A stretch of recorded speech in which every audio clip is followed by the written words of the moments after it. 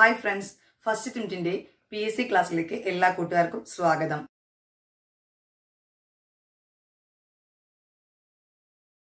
ഇനി നമ്മൾ ഡിസ്കസ് ചെയ്യാൻ പോകുന്നത് കോൺസ്റ്റിറ്റ്യൂഷൻ ആണ്. ഇന്ത്യൻ കോൺസ്റ്റിറ്റ്യൂഷൻ അഥവാ ഇന്ത്യൻ ഭരണഘടനയെ കുറിച്ചാണ് നമ്മൾ ഇന്ന് ഡിസ്കസ് ചെയ്യുന്നത്.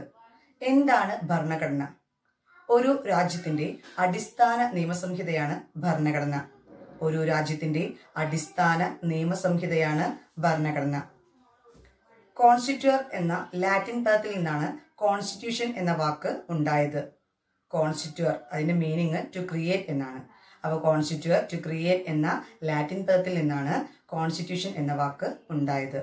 ഭരണഘടന എന്ന ആശയം ഉദ്ഭവിച്ചത് അമേരിക്കയിൽ നിന്നാണ്. ഭരണഘടന എന്ന ആശയം ഉദ്ഭവിച്ചത് അമേരിക്കയിൽ നിന്നാണ്. നമുക്ക് രണ്ട് തരം ഭരണഘടനയാണ് ഉള്ളത്, ലിഖിത ഭരണഘടനയും അലിഖിത ഭരണഘടനയും. രണ്ട് തരം ഭരണഘടനയാണുള്ളത്, ലിഖിത ഭരണഘടനയും അലിഖിത ഭരണഘടനയും. ലിഖിത ഭരണഘടന ഫോളോ ചെയ്യുന്നത് അമേരിക്കയും ഇന്ത്യയുമാണ്. ലിഖിത ഭരണഘടന ഫോളോ ചെയ്യുന്നത് ഇന്ത്യയും അമേരിക്കയും. അലിഖിത ഭരണഘടന ഫോളോ ചെയ്യുന്നത് ബ്രിട്ടൻ, ഇസ്രായേൽ, ന്യൂസിലൻഡ്. അലിഖിത ഭരണഘടന ഫോളോ ചെയ്യുന്നത് ബ്രിട്ടൻ, ഇസ്രായേൽ, ന്യൂസിലൻഡ്. ഏറ്റവും ചെറുതും പഴയതുമായ ലിഖിത ഭരണഘടന അമേരിക്കയുടെയാണ്. ഏറ്റവും പഴയതും ചെറുതുമായ ലിഖിത ഭരണഘടന അമേരിക്കയുടേതാണ്. ഏറ്റവും പഴയ അലിഖിത ഭരണഘടന ബ്രിട്ടന്റെയാണ്. ഏറ്റവും പഴയ അലിഖിത ഭരണഘടന ബ്രിട്ടന്റെയാണ്. ഇനി ഇന്ത്യൻ ഭരണഘടനയുടെ പ്രത്യേകതകളാണ്. ഇന്ത്യൻ ഭരണഘടനയുടെ പ്രത്യേകതകൾ ക്വാസി ഫെഡറൽ ആണ്, പാർഷ്യലി റിജിഡ് ആണ്, പാർഷ്യലി ഫ്ലെക്സിബിൾ ആണ്, ഏറ്റവും ബൃഹത്തായ ലിഖിത ഭരണഘടനയാണ്. അപ്പോ ഇന്ത്യൻ ഭരണഘടനയുടെ പ്രത്യേകതകൾ എന്തൊക്കെയാണെന്ന് നമുക്ക് നോക്കാം. ഏതൊക്കെയാണ്? ക്വാസി ഫെഡറൽ ആണ്, പാർഷ്യലി റിജിഡ് ആണ്, പാർഷ്യലി ഫ്ലെക്സിബിൾ ആണ്, ഏറ്റവും ബൃഹത്തായ ലിഖിത ഭരണഘടനയാണ്. ഇന്ത്യൻ ഭരണഘടനയുടെ പിതാവ് അല്ലെങ്കിൽ ശില്പി എന്നറിയപ്പെടുന്നത് ഡോക്ടർ B.R. അംബേദ്കർ ആണ്. ഇന്ത്യൻ ഭരണഘടനയുടെ ശില്പി അല്ലെങ്കിൽ പിതാവ് എന്നറിയപ്പെടുന്നത് ഡോക്ടർ B.R. അംബേദ്കർ ആണ്. ഇന്ത്യൻ ഭരണഘടനയുടെ തലവൻ എന്നറിയപ്പെടുന്നത് ഇന്ത്യൻ രാഷ്ട്രപതിയാണ്. ഇന്ത്യൻ ഭരണഘടനയുടെ തലവൻ എന്നറിയപ്പെടുന്നത് ഇന്ത്യൻ രാഷ്ട്രപതിയാണ്. ഇന്ത്യൻ ഭരണഘടനയുടെ സംരക്ഷകൻ എന്നറിയപ്പെടുന്നത് സുപ്രീം കോടതിയാണ്. ഇന്ത്യൻ ഭരണഘടനയുടെ സംരക്ഷകൻ എന്നറിയപ്പെടുന്നത് സുപ്രീം കോടതിയാണ്. ഇനി ഇന്ത്യൻ ഭരണഘടന എഴുതി തയ്യാറാക്കിയത് പ്രേം ബിഹാരി നരൈൻ റെയ്സ്ദയാണ്. ഇന്ത്യൻ ഭരണഘടന എഴുതി തയ്യാറാക്കിയത് പ്രേം ബിഹാരി നരൈൻ റെയ്സ്ദയാണ്. ഇന്ത്യൻ ഭരണഘടനയുടെ കവർ പേജ് തയ്യാറാക്കിയത് നന്ദലാൽ ബോസ്.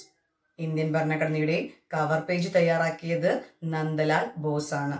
ഇന്ത്യക്കൊരു ഭരണഘടന വേണമെന്ന് ആദ്യമായി ആവശ്യപ്പെട്ട വ്യക്തിയാണ് M.N. റോയ് അഥവാ നരേന്ദ്രനാഥ് ഭട്ടാചാര്യ. ഇന്ത്യക്കൊരു ഭരണഘടന വേണമെന്ന് ആദ്യമായി ആവശ്യപ്പെട്ട വ്യക്തിയാണ് M.N. റോയ് അഥവാ നരേന്ദ്രനാഥ് ഭട്ടാചാര്യ. ഇന്ത്യക്കൊരു ഭരണഘടന വേണമെന്ന് ആദ്യമായി ആവശ്യപ്പെട്ട പാർട്ടിയാണ് സ്വരാജ് പാർട്ടി. ഇന്ത്യക്കൊരു ഭരണഘടന വേണമെന്ന് ആദ്യമായി ആവശ്യപ്പെട്ട പാർട്ടിയാണ് സ്വരാജ് പാർട്ടി. ഇന്ത്യക്കൊരു ഭരണഘടന വേണമെന്ന് ആദ്യമായി ആവശ്യപ്പെട്ട കോൺഗ്രസ് സമ്മേളനമാണ് 1935 ബോംബെ സമ്മേളനം. ഇന്ത്യക്കൊരു ഭരണഘടന വേണമെന്ന് ആദ്യമായി ആവശ്യപ്പെട്ട കോൺഗ്രസ് സമ്മേളനമാണ് 1935 ബോംബെ സമ്മേളനം. ആ സമ്മേളനത്തിലെ അധ്യക്ഷനായിരുന്നു ഡോക്ടർ രാജേന്ദ്ര പ്രസാദ്. അപ്പോൾ 1935 ബോംബെ സമ്മേളനത്തിലെ അധ്യക്ഷനായിരുന്നു ഡോക്ടർ രാജേന്ദ്ര പ്രസാദ്. ഇന്ത്യക്കൊരു ഭരണഘടന വേണമെന്ന് ഔദ്യോഗികമായി ആവശ്യപ്പെട്ട കോൺഗ്രസ് സമ്മേളനമാണ് 1937 ഫൈസാപൂർ സമ്മേളനം. ഇന്ത്യക്കൊരു ഭരണഘടന വേണമെന്ന് ഔദ്യോഗികമായി ആവശ്യപ്പെട്ട കോൺഗ്രസ് സമ്മേളനമാണ് 1937 ഫൈസാപൂർ സമ്മേളനം. ഈ ഫൈസാപൂർ സമ്മേളനത്തിന്റെ സമയത്തെ അധ്യക്ഷനായിരുന്നു ജവഹർലാൽ നെഹ്റു. അപ്പോൾ 1937 ഫൈസാപൂർ സമ്മേളനത്തിന്റെ അധ്യക്ഷനായിരുന്നു ജവഹർലാൽ നെഹ്റു. അതുപോലെ തന്നെ ഈ സെഷനിൽ ഒരു പ്രത്യേകത ഉണ്ട്. കോൺഗ്രസിന്റെ ആദ്യത്തെ വില്ലേജ് സെഷനാണ് ഫൈസാപൂർ സമ്മേളനം. ഇന്ത്യക്കൊരു ഭരണഘടന നിർമ്മിക്കാനും അധികാര കൈമാറ്റത്തെക്കുറിച്ച് ചർച്ച ചെയ്യാനും വേണ്ടി ബ്രിട്ടീഷുകാർ ഇന്ത്യയിലേക്ക് അയച്ച കമ്മീഷനാണ് ക്യാബിനറ്റ് മിഷൻ. ഇന്ത്യക്കൊരു ഭരണഘടന നിർമ്മിക്കാനും അധികാര കൈമാറ്റത്തെക്കുറിച്ച് ചർച്ച ചെയ്യാനും ബ്രിട്ടീഷുകാർ ഇന്ത്യയിലേക്ക് അയച്ച കമ്മീഷനാണ് ക്യാബിനറ്റ് മിഷൻ. ക്യാബിനറ്റ് മിഷൻ ഇന്ത്യയിൽ എത്തിയത് 1946 മാർച്ച് 24 ക്യാബിനറ്റ് മിഷൻ ഇന്ത്യയിൽ എത്തിയത് 1946 മാർച്ച് 24-നാണ്. അതിൽ 3 മെമ്പേഴ്സാണ് ഉണ്ടായിരുന്നത്. Pethick Lawrence, AV Alexander, sir Stafford Cripps. അപ്പോൾ ഈ ക്യാബിനറ്റ് മിഷനിൽ 3 വ്യക്തികളാണ് ഉണ്ടായിരുന്നത്. ആരൊക്കെയാണ്? Pethick Lawrence, AV Alexander, sir Stafford Cripps. ഇതിലെ പെത്വിക് ലോറൻസ് ഇതിന്റെ ചെയർമാൻ ആയിരുന്നു. ഈ ക്യാബിനറ്റ് മിഷന്റെ ചെയർമാൻ ആയിരുന്നു പെത്വിക് ലോറൻസ്.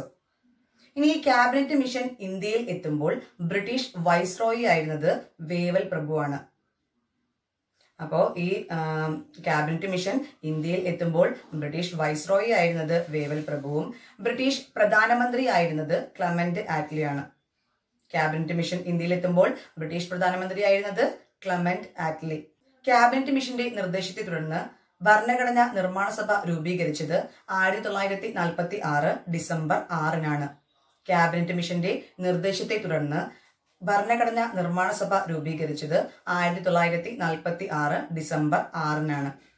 ഇതില് ടോട്ടൽ മെമ്പേഴ്സ്, ഈ ഭരണഘടനാ നിർമ്മാണ സഭയിലെ ടോട്ടൽ മെമ്പേഴ്സ് 389 പേരാണ്. ഭരണഘടനാ നിർമ്മാണ സഭയിലെ ടോട്ടൽ മെമ്പേഴ്സ് 389 പേരാണ്. ഇതിൽ നോമിനേറ്റഡ് മെമ്പേഴ്സ് ഉണ്ടായിരുന്നു, ഇലക്ടഡ് മെമ്പേഴ്സ് ഉണ്ടായിരുന്നു. അപ്പോൾ ഇലക്ടഡ് മെമ്പേഴ്സ് 296 പേരും നോമിനേറ്റഡ് മെമ്പേഴ്സ് 93 പേരും.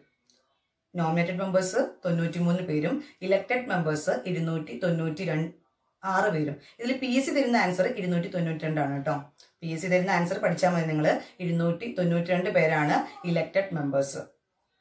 ഇനി ഇതിന് സ്വാതന്ത്ര്യം കിട്ടിയതിനു ശേഷം ഈ ഭരണഘടനാ നിർമ്മാണ സഭയിലെ ആളുകളുടെ എണ്ണം ക്രമാതീതമായി കുറഞ്ഞു. അത് പിന്നീട് 299 പേരായി മാറി. അപ്പോ സ്വാതന്ത്ര്യത്തിന് ശേഷം ഭരണഘടനാ നിർമ്മാണ സഭയിലെ ആകെ അംഗങ്ങളുടെ എണ്ണം 299 പേരാണ്. സഭയിലെ മലയാളികൾ 17 പേരാണ്.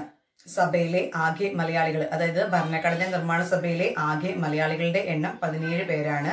അതില് കൊച്ചിയിൽ നിന്നും ഒരാള്, അത് പനമ്പിള്ളി ഗോവിന്ദമേനോൻ. കൊച്ചിയിൽ നിന്നും ഒരാള് പനമ്പിള്ളി ഗോവിന്ദമേനോൻ. യുണൈറ്റഡ് പ്രൊവിൻസിൽ നിന്നും ഒരാള് ജോൺ മത്തായി. യുണൈറ്റഡ് പ്രൊവിൻസിൽ നിന്നും ഒരാളാണ് ജോൺ മത്തായി. മലബാറിൽ നിന്നും 9 പേര്. മലബാറിൽ നിന്നും പങ്കെടുത്തത് 9 പേരാണ്. തിരുവിതാംകൂറിൽ നിന്നും 6 പേര്. ഈ ഭരണഘടനാ നിർമ്മാണ സഭയിൽ തിരുവിതാംകൂറിൽ നിന്നും പങ്കെടുത്തത് 6 പേരാണ്. കൊച്ചിയിൽ നിന്നും ഒരാള് പനമ്പിള്ളി ഗോവിന്ദമേനോൻ. യുണൈറ്റഡ് പ്രൊവിൻസിൽ നിന്നും ഒരാള് ജോൺ മത്തായി. മലബാറിൽ നിന്നും 9 പേര്. തിരുവിതാംകൂറിൽ നിന്നും 6 പേര്. സഭയിലെ ആകെ വനിതകളുടെ എണ്ണം 15 ആണ്. സഭയിലെ ആകെ വനിതകളുടെ എണ്ണം 15 ആണ്. മലയാളി വനിതകൾ 3 പേരാണ്. സഭയിലെ ആകെ മലയാളി വനിതകൾ 3 പേരാണ്. അമ്മു സ്വാമിനാഥൻ, ആനി മസ്ക്രിൻ, ദാക്ഷായണി വേലായുധൻ. ആരൊക്കെയാണ് സഭയിലെ മലയാളി വനിതകള്? അമ്മു സ്വാമിനാഥൻ, ആനി മസ്ക്രിൻ, ദാക്ഷായണി വേലായുധൻ. ഇനി ഇവരുടെ കുറച്ച് ഇമ്പോർട്ടൻസ് ആണ് പറയാൻ പോണത് കേട്ടോ.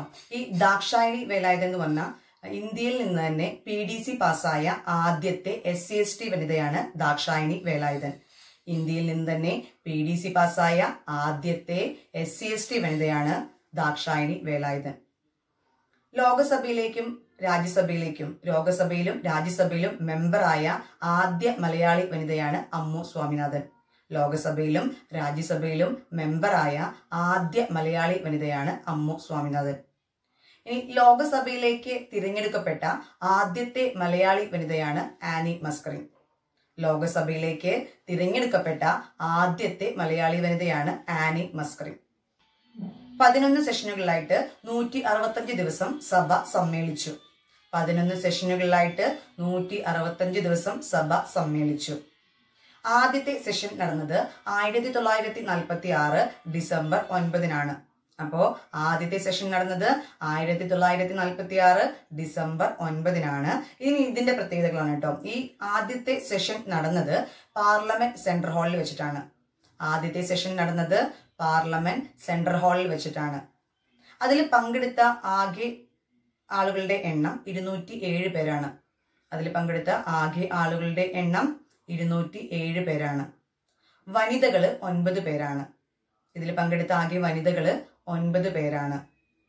ഇനി ഡോക്ടർ സച്ചിദാനന്ദ സിൻഹയെ ആദ്യത്തെ താൽക്കാലിക അധ്യക്ഷനായിട്ട് തെരഞ്ഞെടുത്തു.